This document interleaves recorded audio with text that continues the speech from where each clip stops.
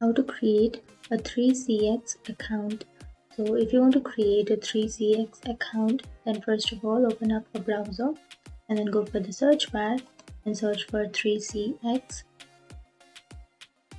and go for the first search, which is www.3cx.com, and here you can go for the upper right corner which has that login,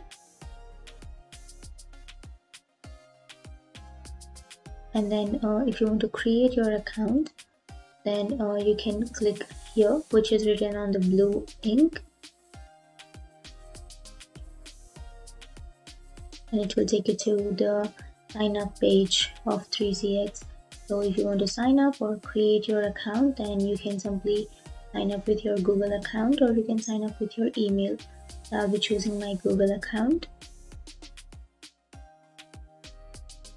Now choose your Google account and then continue.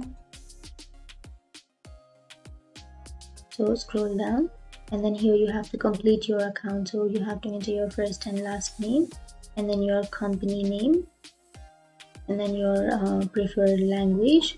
If you don't prefer English, then you can go for the drop down bar and then you can choose another language.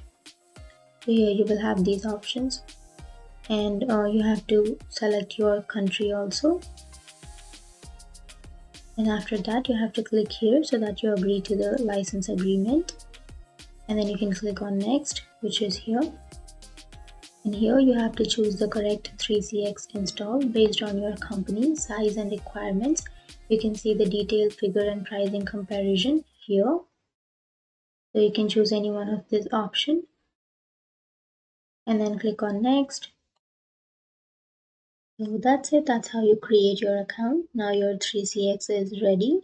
So you have to, so it will already give you this username, and then you will receive a password. So you need to save this password, and you will have your extension number also. So that's it. Now you can simply click on login, and then you can log into your account using this username and this password which is provided to you. So that's it. That's how you create it. And if you have any questions, feel free to comment below. Thanks for watching.